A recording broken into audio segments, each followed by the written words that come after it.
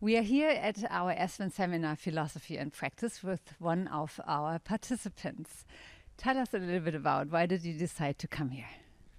It was a great honor to be invited to the seminar.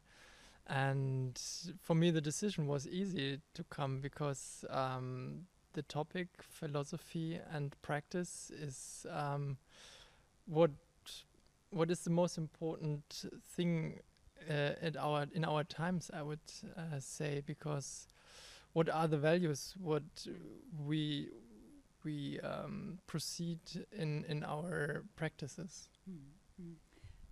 Tell us a little bit what you do in your regular life and how that might translate what you heard today or what you learned throughout the seminar into your usual day-to-day business. I have the great luck to work in a job where I follow or where I can follow my values. I work for Professor Schellnhuber, who is a climate scientist and now focusing on the built environment. And I help him to transform the built environment from a carbon source to a carbon sink. And does this have anything to do with philosophy and practice? Yes, I mean, how do we achieve this goal from a carbon source to a carbon sink, and how can we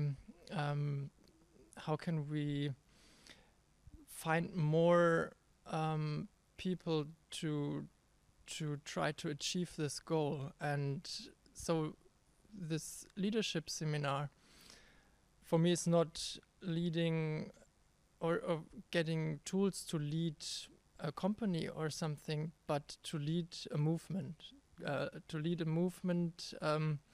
towards carbon negative society, not even neutral, but negative, because that's what we need. We need to restore the climate and not only get carbon neutral.